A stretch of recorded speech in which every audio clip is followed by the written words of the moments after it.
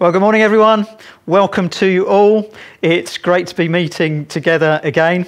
If you're joining us online for the first time, you are especially welcome. This morning, we are going to be celebrating communion online for the first time ever. We're going to do that straight after the worship time, and Dan and Lorraine are going to lead us in that. Now, you're going to need some bread and some wine or juice if you're going to join in. So if you haven't got that ready yet, can I suggest that you rush off and do that right now? So after communion, we're going to have our usual prayer slot, and Daniel is going to lead us in that. The children's section is back today, and that's going to be brought to us by Jess. Mark is going to bring us the news and announcements, and as if all that wasn't enough, today we are going to be starting a new teaching series as well. So let's get going. Let's draw near to God. Let's come and bring him our praise and worship.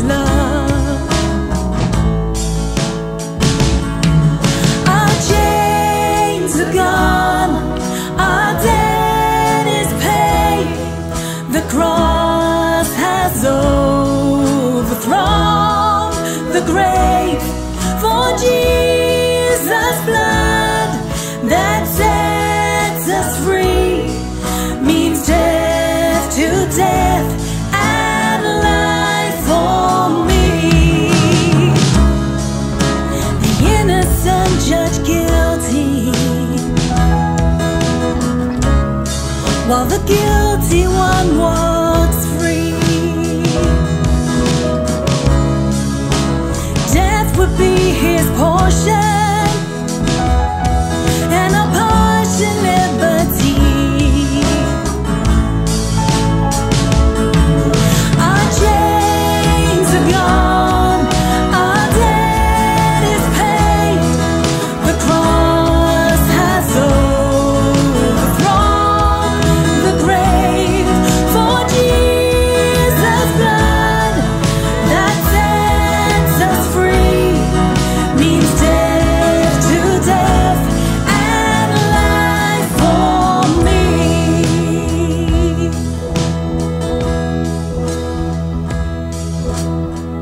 I give my whole life to honor this love.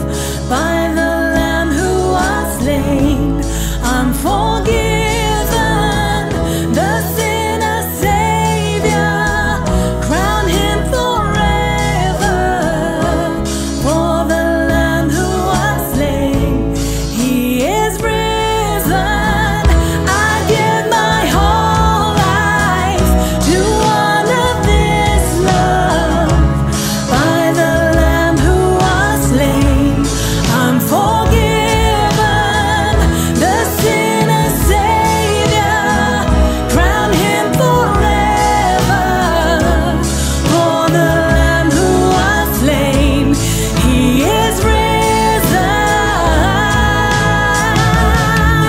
My chains are gone, our debt is paid, the cross has overthrown the grave. For Jesus' blood that sets us free means death to death and life for me. Means death to death and life for me. Means death to death and life for me.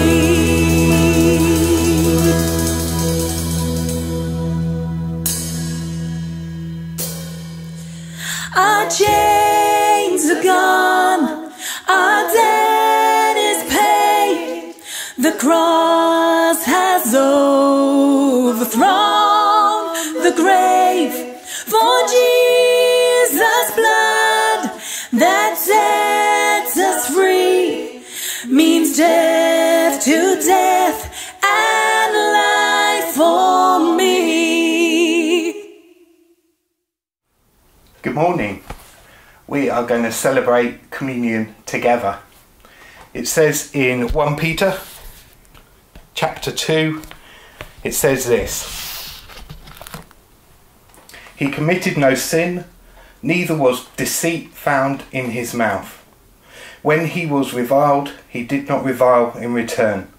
When he suffered, he did not threaten, but continued entrusting himself to him who judges justly. He himself bore our sins in his body on the tree, that we might die to sin and live to righteousness. By his wounds you have been healed. For you were straying like sheep, but have now returned to the shepherd and overseer of your souls.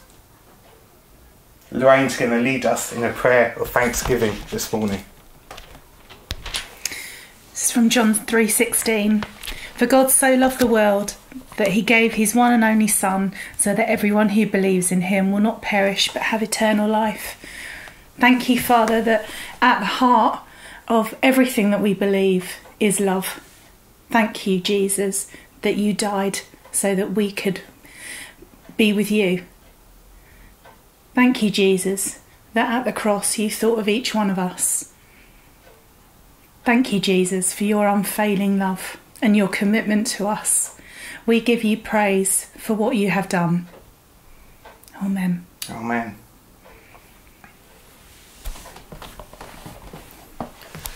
The Apostle Paul reminds us that the Lord Jesus, on the night when he was betrayed, took bread, and when he had given thanks, he broke it and said, "This is my body, which is for you. Do this in remembrance of me."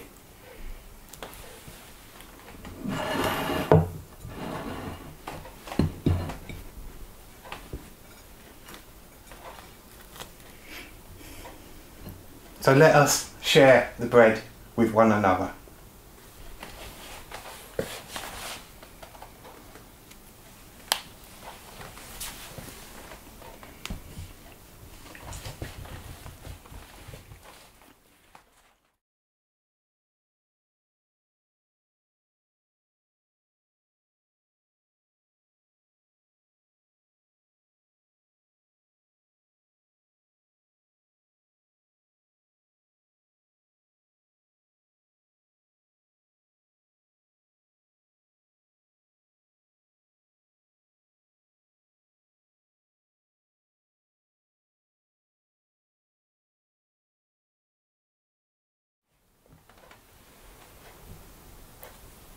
In the same way, also he took the cup, and after supper, saying, "This cup is the new covenant in my blood. Do this as often as you drink it in remembrance of me.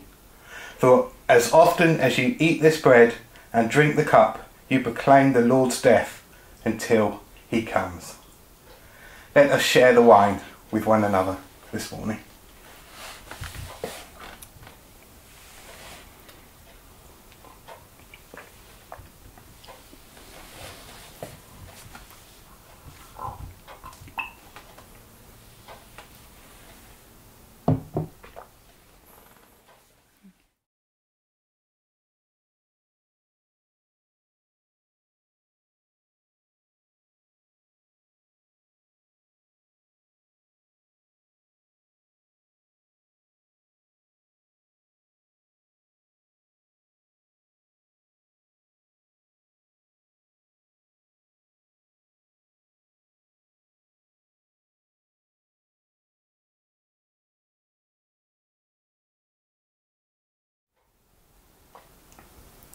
Lord Jesus, King of Kings and Lord of the Lords, we worship you, we praise you, and we thank you.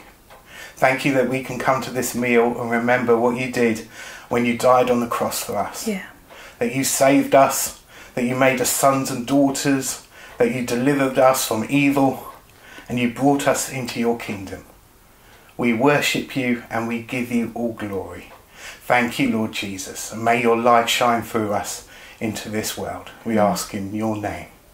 Amen. Amen. Amen. Let's pray. Lord Jesus, we thank you for the privilege to worship you and honor you today. You are faithful to your promises. We thank you, God, because you are our strength and our hope. Your greatness and goodness is seen all over the world. We praise you and testify of your goodness. Father, we pray for the government and those in authority to lead wisely through this pandemic. We pray for all the scientists who are working on the vaccines, that they would look to you, God, for guidance and wisdom. We pray for all key workers, and we also remember families, friends and relatives who lost loved ones to this virus.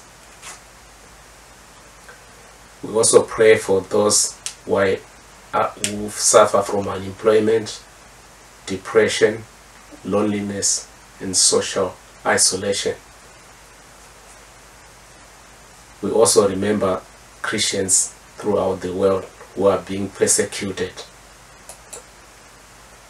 Father, we pray for opportunities to share the hope we have in you, and that people would seek you even through this pandemic. We pray for the reopening of your churches and revival of Stevenage and the whole of UK. Give our church leaders wisdom to shepherd and lead your people. Discipline our minds not to give way to fear, but fill our minds with God's word and His promises. Father, let your kingdom come and fill us with your love, peace, and presence. May your word bless us and renew us today. Amen. Hi everyone! Hey everyone! How are you, Grace? I'm good, you? Fantastic! Especially because today I get to tell you about one of my favourite stories of the Bible. What's it about? Well, it's about a man called Jonah. Cool name. Yeah, really cool name. And it begins with a J, and you know I love names beginning with J. Yep. Anyway, back to the story. So Jonah was a prophet. What's a prophet? Good question. So, a prophet is someone who had special spiritual gifts, kind of like a superpower, and they're able to hear from God, and their job is to tell people exactly what God has told them to say. Oh, cool. Yeah. So one day, God told Jonah to go to a place called Nineveh to talk to the people there because they were doing really bad stuff, and God wanted them to turn away from that and, come closer to Him. But Jonah seemed scared to do that, so instead of going there, he went and boarded a ship in the opposite direction to a place called Tarshish. What? Jonah tried to run away from God? Yeah, he tried to run away from God. But God can see him wherever. I know, but maybe he just didn't think of it at the time and he was just so scared. But anyway, so he got on that ship. And this is what happens, He got on that ship and there was a massive storm. And the sailors were like, oh my gosh, what's happening? Because they thought that the ship was actually going to break. Oh no! Yeah. And fearing for their lives, the sailors did everything that they could to try and save the ship, like throwing stuff off. And all this time, Jonah was asleep. How could he sleep like a time like that? Exactly. So the other sailors asked him to pray to the God to help them because they knew there must be something special about him. But then they also worked out that perhaps the storm has got something to do with him and he was causing the problem. What did they say to him?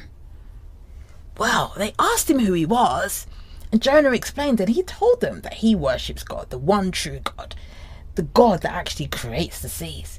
And he told them that if they threw him into the sea, everything would be fine. Wow, that's brave. I know, right?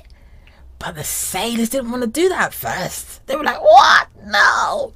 But nothing else worked.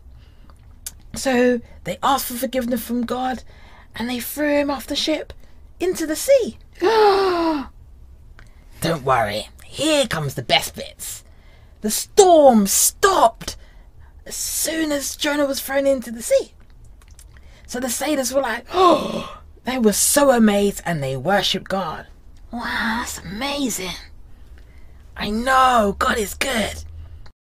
But you said the best bits. Yes. All that happened, and then God sent a big fish to swallow Jonah. What? How's that good? Just wait. I tell ya. Well, Jonah was swallowed up, but he stayed alive in the fish for 3 days and 3 nights. And while he was there, his faith was strong and he prayed to God for a miracle. And God answered him, and the big fish spat him out back onto dry land and he was safe again. Oh, wow. Yes, our God can do anything. True. What happened next? Well, once Jonah was on safe land again, God told him again to go to Nineveh and to speak to the people. This time, Jonah listened and he did what God told him to do. And he gave the people of Nineveh God's message. And those people listened and they stopped all the bad stuff. They turned to God and they were saved. How cool is that? Very cool. I think that this is a great story which shows us that even when we do things wrong against God, we can turn back and pray for forgiveness and for the help like Jonah did. And if we keep our faith and we pray, God will save us. He saved the sailors too, didn't he? He did. And he also saved the people of Nineveh. And they turned away from their wicked ways and they prayed to God. And that's what God does for us too. So let's all remember that. Yeah, that's so good. Indeed. And I loved sharing that with you. But it's time to go now. So go on, Grace. You get to say goodbye first this time. Goodbye! Goodbye, everyone! Hi all, quickest notices ever I think since we've been in lockdown today. Just a quick one to say that Catalyst 2021 has been cancelled down to all the uncertainties and financial commitments that we required for it. But there is going to be a weekend of online events in May next year instead. And the special offering this week is for Light for Life, our friends out in Bulgaria. Please give to that, and also please give generously into our main pot. Thanks very much. See you all. Bye.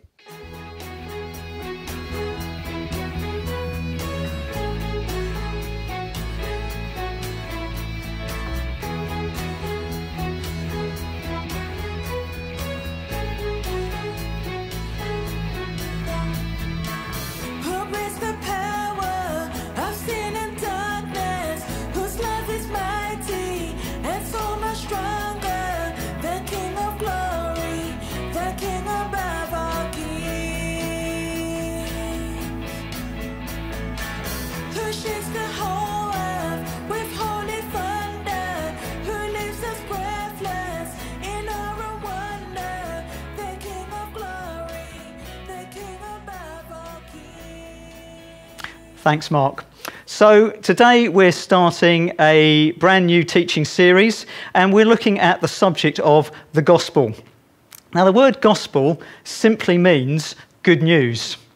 And when Jesus and the New Testament writers use it, they're referring to the good news that people who are separated and distant from God can be brought near and into a relationship with him. It's been described as the most important message in all history. And there's a tendency in the church to think that the gospel is just for those who haven't yet believed in Jesus.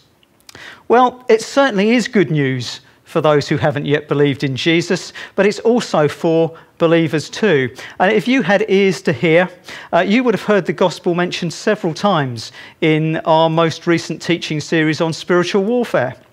So, for example, Phil said, the number one thing that we can do to prepare ourselves for this battle is to immerse ourselves in the gospel. The gospel is not just the means by which we are saved, but it's also the means by which we live out our Christian lives day by day. And it's the means by which all the blessings of the Christian life come to us.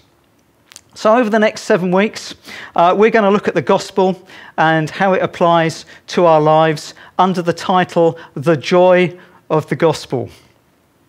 I've chosen that title for the series because the gospel is meant to be a source of joy and strength to us.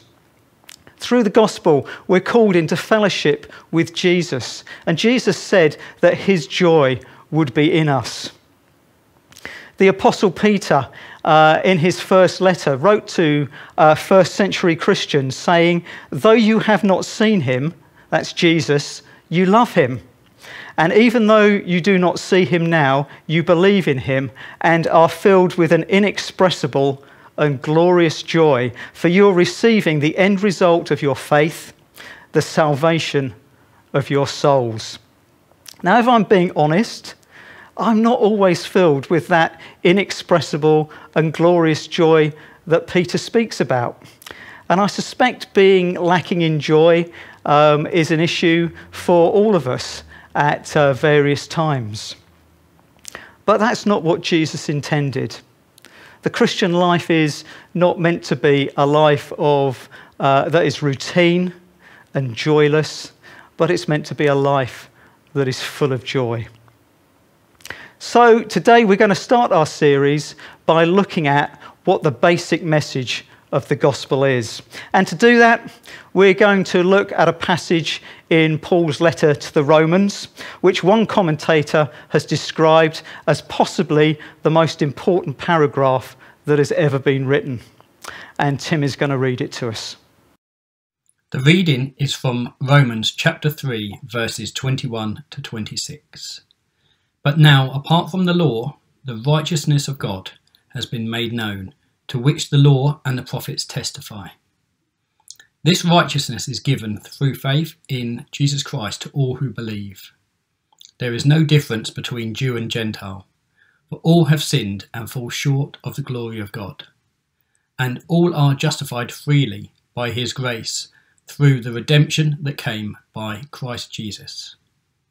God presented Christ as a sacrifice of atonement through the shedding of his blood, to be received by faith. He did this to demonstrate his righteousness, because in his forbearance he had left the sins committed beforehand unpunished. He did it to demonstrate his righteousness at the present time, so as to be just and the one who justifies those who have faith in Jesus. Thanks, Tim. So we're going to look at this in three parts. We're going to look, first of all, at the problem of sin. Then we're going to look at God's solution to that, which is the gospel. And then we're going to briefly look at how the gospel impacts our day-to-day Christian lives. But before we look at the gospel then, we need to ask the question, why is it necessary? And to do that, we need to look at the problem of sin. The human race has a problem. The Bible tells us that we were originally created to be in relationship with the God who made us. Spiritual beings with physical bodies connected to the God who is spirit. But human beings have rejected God, rebelled against him, and decided to go their own way. And as a consequence, we fail to live how God requires us to live in the things that we do and in our thoughts and our attitudes.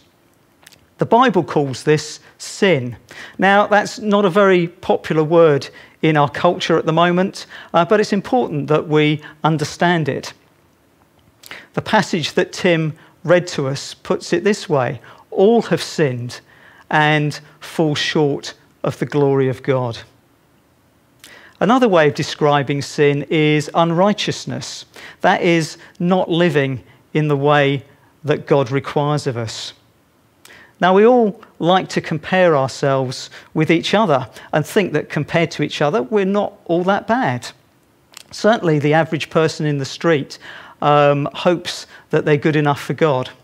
After all, we reason we're not Hitler, we're not Stalin, we've not murdered anybody, and we do our best. We do our best to be nice and kind to other people.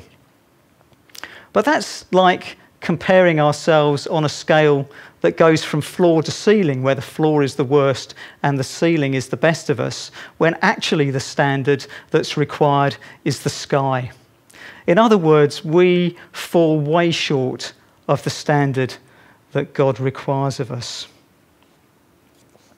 Sin spoils our lives.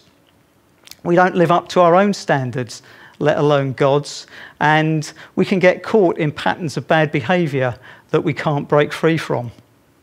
Sin spoils relationships between people, between individuals, within families, and even between whole nations.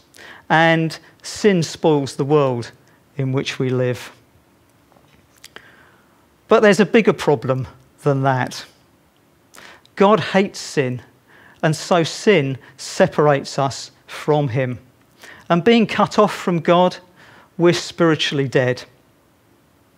Now, we instinctively know that there's something missing in our lives, don't we?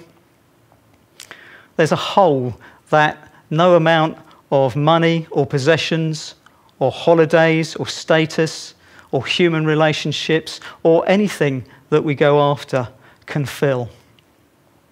And God is not indifferent to sin. He has set a day at the end of time when he will judge everyone for what they've done, and has declared that there is a penalty to be paid for sin, and that penalty is death.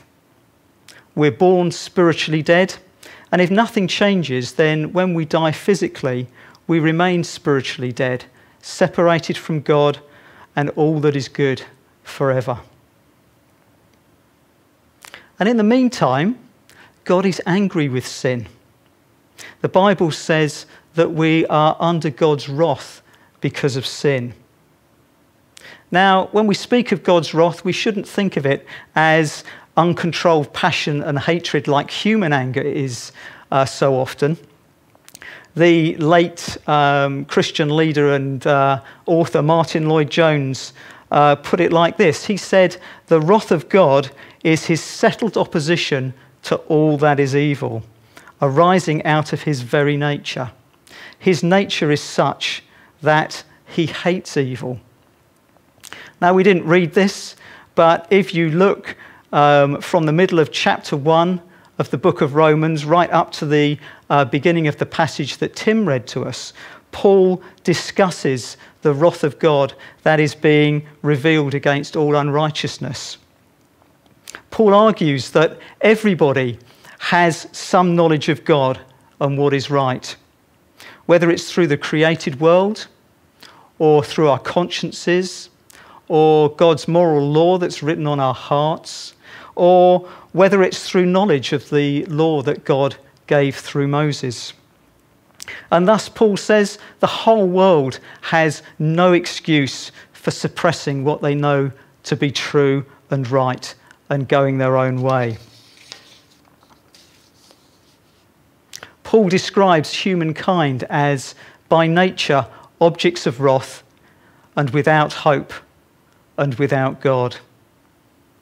When we reject the God of love and life and light, all that is left is disconnection, death, and darkness. Our great need is for God to forgive our sins and restore us to relationship with himself. But that's something that we cannot do for ourselves, which is where the message of the gospel comes in and why it is such good news. Verse 21, "But now a righteousness from God has been made known." Because God is love, he's not uncaring and he's not indifferent to the plight that humankind finds itself in. What we are unable to provide for ourselves, that is a righteousness, a right standing that satisfies God, he has done for us. It says it's apart from the law. So in other words, we don't have to meet a certain standard in order to earn it. But it comes through faith in Jesus, and it's offered to everyone who believes. No distinction is made between different people because all have sinned and fallen short of the glory of God. And therefore, God's righteousness is offered to everyone, whether you're young, whether you're old, whether you're rich or poor, male or female, whatever race, tribe or language you come from. God's righteousness is offered to everyone who will believe. And it's not God's plan B, but this is something that he planned all along, and which was promised in the Old Testament through the law and the prophets. This righteousness that God offers comes through Jesus, God's Son, born into the world, fully God and fully human. It's a real righteousness, a righteousness worked out in the real world by a real person. Jesus came and lived a perfect, sinless life, and he died a death in obedience to God's will. And in doing that, he perfectly fulfilled the law of God, the very thing that we are unable to do. This righteousness of Jesus is given to us, it's credited to us on the basis of faith in Jesus. Verse 24 tells us that the righteousness that is given leads to our justification. Now, justification is a bit of a funny term, but don't switch off because it's important that we understand it. Justification is a legal term that comes from the law courts. It's the opposite of condemnation, and it means to be declared not guilty and with no penalty to pay. God sees us as legally connected to what Jesus has done in his life and death. He sees that as belonging to us. It's much more than a pardon. To be pardoned is to be let off a punishment that was deserving for something that had been done. But to be justified is a declaration that no grounds for punishment exist at all. A simple way to remember it that you may have heard before is justification is just as if I'd never sinned. That's a very simple way of looking at it, but it captures the essence of what justification means. And as a result, instead of punishment, separation and death, we receive forgiveness, reconciliation, eternal life and blessing. Now, this justification comes from God the Father. It was God the Father's initiative from beginning to end to make this way of salvation. And it comes to us as a free gift of his grace, which means his free and undeserved favour. Justification is a free gift that cannot be earned by anything that we do. All we're called to do is to have faith in Jesus, to give up any confidence that we might have in our own righteousness and to trust entirely in his. Our faith earns us no merit in itself. It's just the hand by which we receive the gift. Now, a good question to ask is, how could a God who is perfectly righteous and who requires justice to be done justify people who are unrighteousness and deserving of punishment? Surely to do that goes against God's holy nature and offends justice. Well, the answer lies in the cross of Jesus Christ. We read verses 23 to 25. All are justified freely by his grace through the redemption that came by Christ Jesus. God presented Christ as a sacrifice of atonement through the shedding of his blood to be received by faith.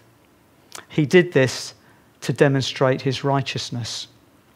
So these verses tell us three things that happened at the cross.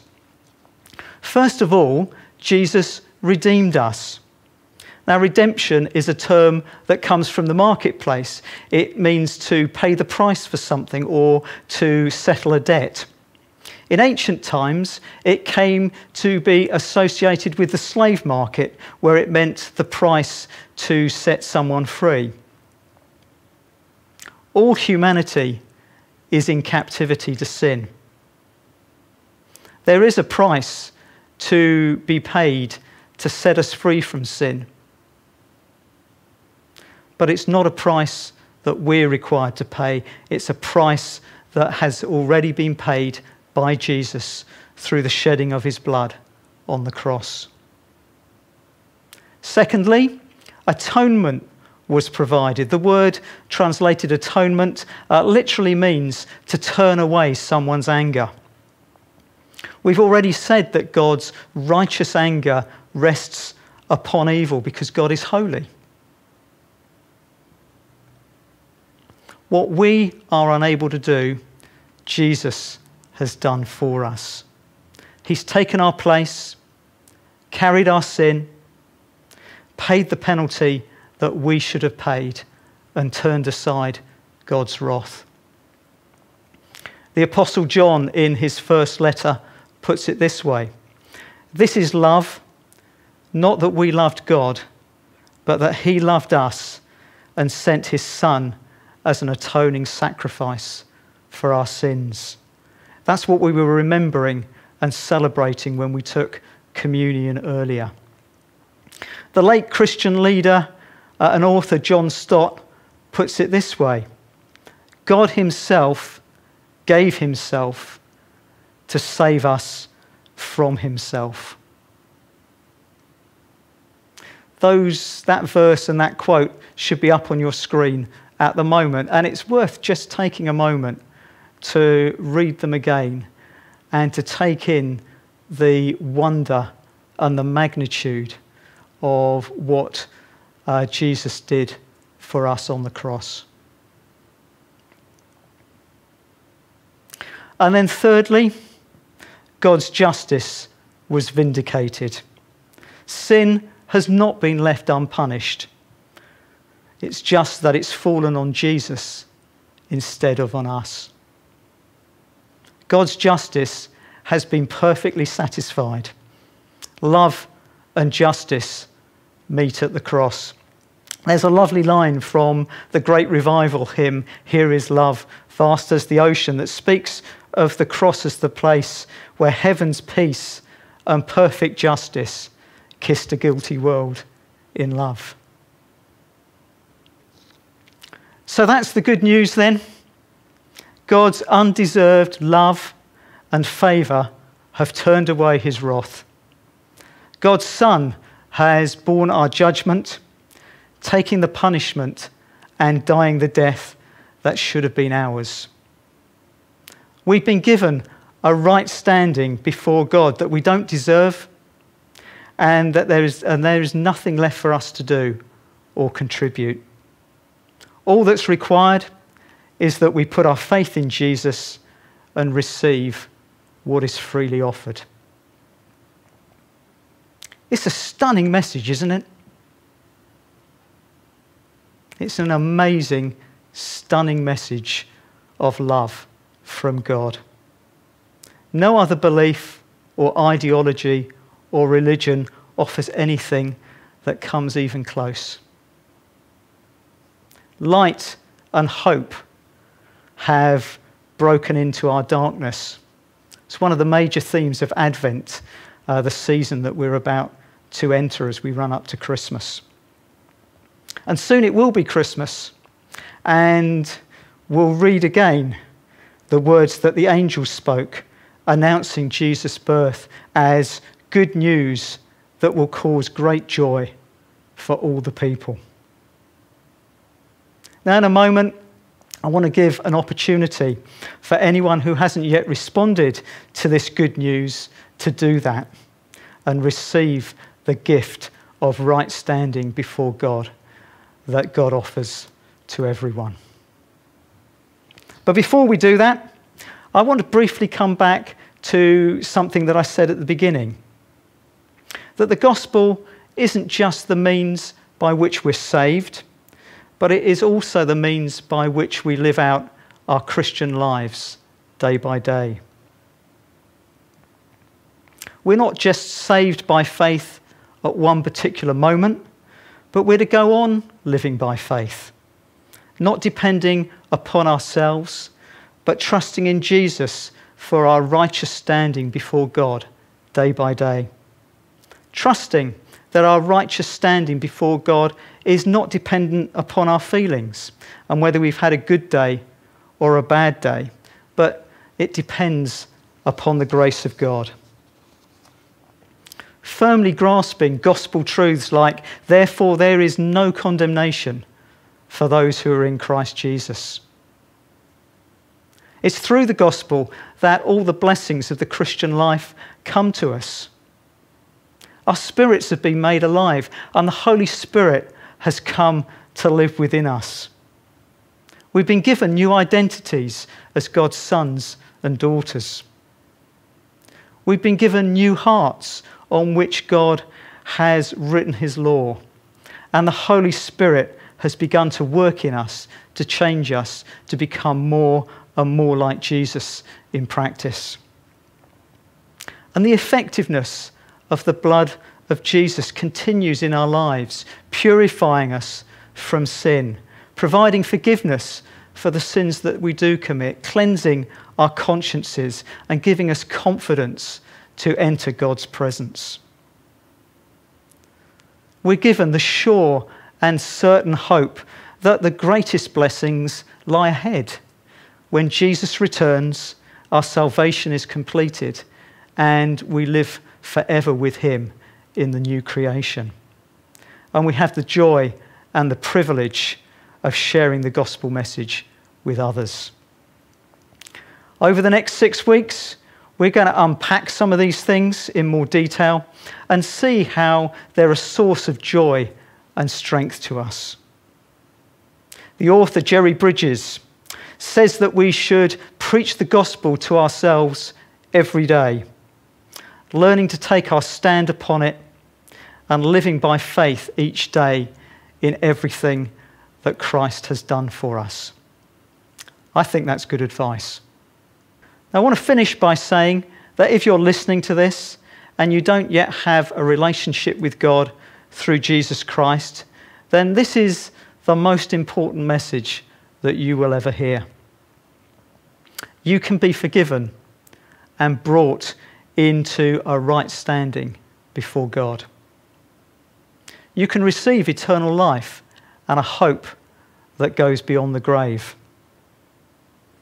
It's a free gift received by turning away from sin, believing in Jesus, accepting his sacrifice as payment for your sin, and committing your life to follow him.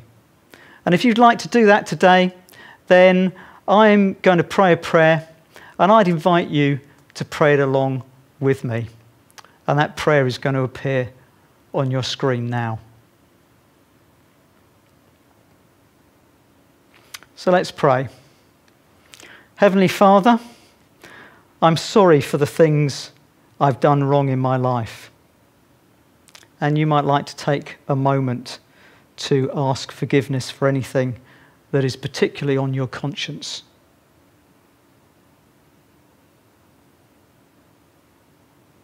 Please forgive me. I now turn from everything which I know is wrong. Thank you that you sent your son Jesus to die on the cross for me and raised him to life again so that I could be forgiven and set free. Thank you that you now offer me this gift of forgiveness and eternal life. I now receive that gift. Please come into my life by your Holy Spirit to be with me forever. Thank you. Amen. If you've turned to Jesus and prayed that prayer, then you've just started out on a new life. And it's important that you tell someone. You can do that right now by clicking on the response button that is going to appear in the live chat. You can also click on the prayer button and there'll be somebody who would love to pray with you. Or if you've a Christian friend, you could speak to them and they can help you with getting started in your new life. Or you can contact the church office where we'd love to help you.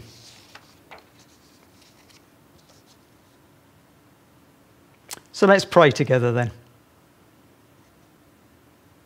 Heavenly Father, thank you for the gospel. Thank you that it is such amazingly good news. Lord, help us to be good at preaching it to ourselves. Help us to live in the blessing of it, knowing your righteousness, peace, and joy. And Lord, help us to get good at giving it away to others. As we ask it in Jesus' name. Amen. Let's finish by praising God again. We're going to sing the song together, Who, O Lord, Could Save Themselves.